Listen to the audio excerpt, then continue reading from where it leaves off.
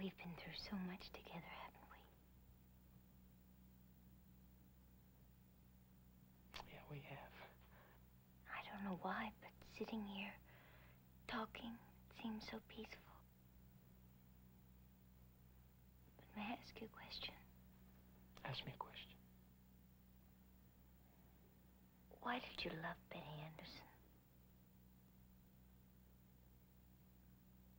She was more womanly than me, wasn't she? I was a different person then. I never did know how to attract boys. I knew you liked her, but I didn't know exactly what to do about it. Maybe if my father had come home from jail a year earlier, he could have helped. Your father's one of the smartest men I know. What happened, happened.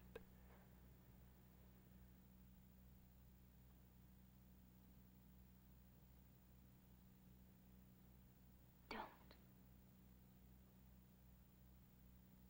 Why? Because it doesn't mean affection.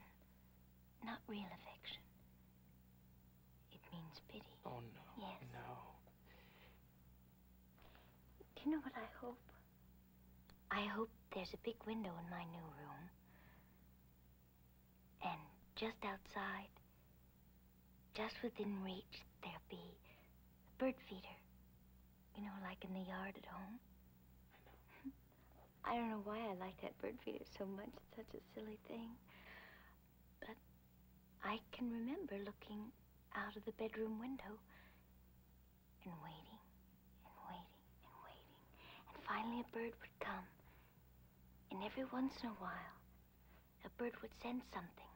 And he'd look up and he'd see me looking down at him. And the bird would just fly away.